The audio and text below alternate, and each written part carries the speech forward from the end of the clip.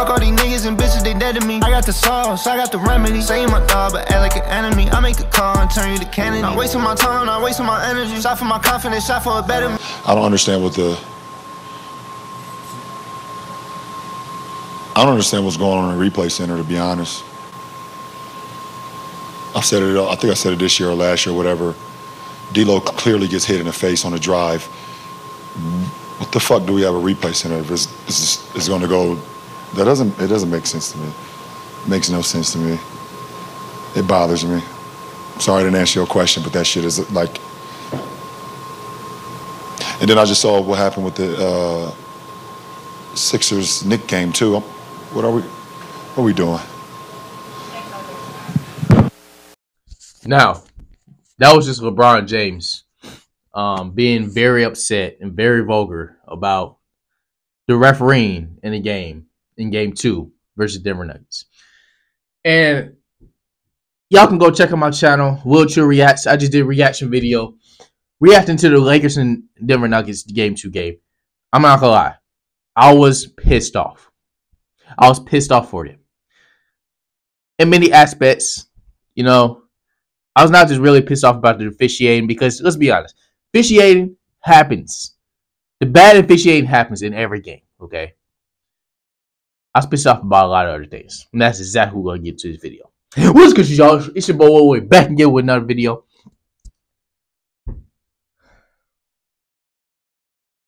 It's a sad day to be a Lakers fan. And I'm not a Lakers fan. I'm a LeBron fan, okay? So it's a sad day to be a LeBron fan. As y'all know, Jamal Murray hit a game-winning fadeaway shot off of Anthony Davis to prevail and escape Game 2 and take a 2-0 lead in the first round of the series.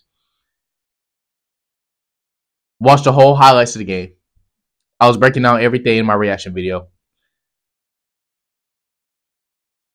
There's a lot of things wrong that happened in the second half.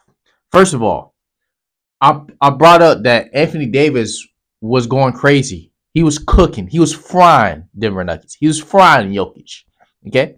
First half, he dropped around 24 points.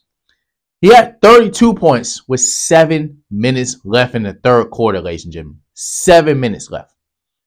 How many points he had rest of the game?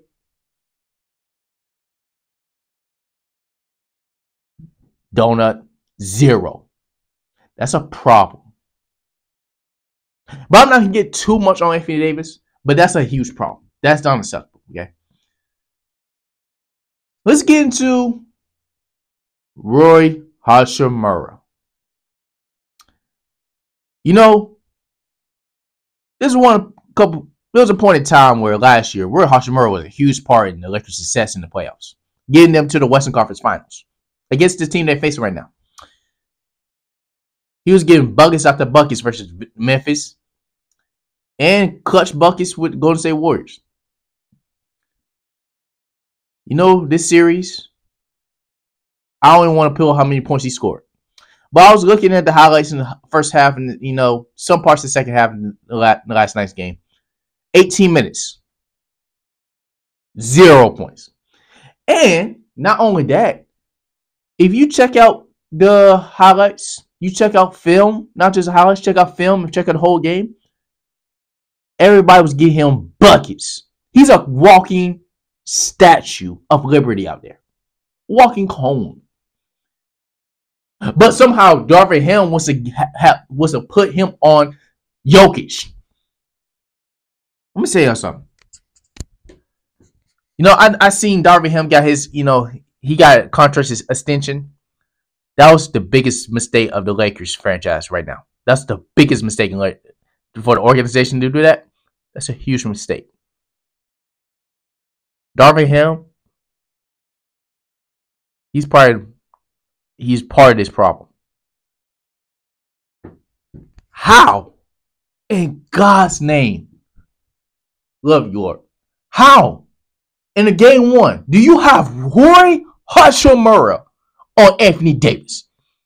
You got all these centers on the bench waiting to get in to get some kind of minutes.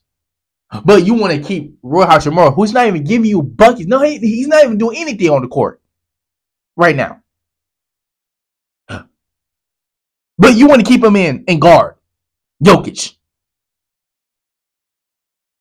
In parts of the fourth quarter, they had Roy Hachimura guard Jokic. But the rest of after 4 minutes left in the game, AD was guarding him. And Jokic, he's his own guard. But AD's the best defender in the game right now, in my opinion. Rudy Gobert is the most overrated player in NBA right now. But that's not discussion none of that. Jokic was getting AD buckets, bro. In the fourth quarter, he was just unguardable. His footwork is just unmatched, okay?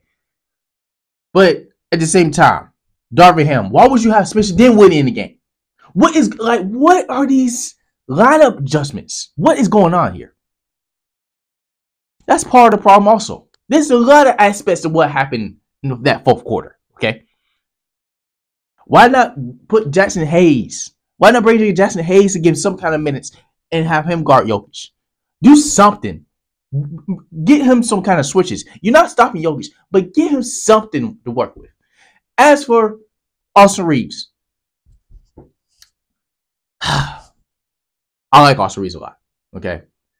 He needs to step up and more. I love how D'Lo played. I have nothing to say about D'Lo last night. He was frying them. 3 after 3. I knew he was going to step up this game. He had to in order for the Lakers to somehow try to pull off this game, in which they didn't. D'Lo was cooking. As for Austin Reeves, not really. But at least he tried. Unlike Real Hachimura trash self. What was the point of picking up Spencer Dinwiddie? What was the point of having Gabe Vincent out there for nothing? Let's be honest, y'all. The Lakers don't have enough for Denver. They don't have enough. Denver has KCP. Denver has MPJ, who's cooking the first half. Denver has Jamal Murray, who hit that game-winning shot and messed up my parlay. Denver has Aaron Gordon, who is this amazing defender, underrated defender, who's obviously one of the most athletic players in the game. He's just a player you need to have on your team. Denver has everything, bro. And they have Christian Brown come off the bench. They still have Reggie Jackson. What do the Lakers have? Real Hachimura getting 0 points out there? Austin Reeves being inconsistent? D'Lo heating up, but it's not enough? LeBron and AD? And let's talk about that bogus of a call on LeBron with Jamal Murray getting free 2 points. What was that? Who? Nobody touched him. But on the other end, when LeBron get an easy layup, there's no call. You hear the wrist slap. You hear the wrist slap from every other TV that's everybody's watching for another place. Now it could be, you ain't even have to be in the arena. It's from the TV. You can hear the wrist slap, but no call in that. Oh, it's LeBron James. You don't get nothing. He got it. And then it's unfortunate when LeBron missed that wide open 3, in and out. And then Jamal Murray comes back at the other end and hits a game-winning 3 over Anthony Davis. I mean, that was just the most devastating loss for the LA Lakers. And unfortunately, after that loss, I'm not going to lie to you, the Lakers they're going to get swept. I hate to say it. They might get 1, maybe game 3. But I ain't going to lie, it's over. It's over. This is the best opportunity for the Lakers to win. And for y'all to lose like that, I don't know how y'all bounce back. I don't know how y'all bounce back at all. For AD to be balling like that and disappear after the first half and 3 minutes in the third quarter, I don't know how y'all bounce back. For Darvin Ham to make some dumb decisions as a coach, I don't know how y'all bounce back. That's all I got to say for this video, man. If y'all enjoyed, give it a like, subscribe, channel if you're new. Comment down below if this series is over. Comment down below, did the Lakers get robbed? Or did Denver just got better down the stretch? That's all I got to say for this video, man. Without further ado, it's been Bull Will, and I'm out.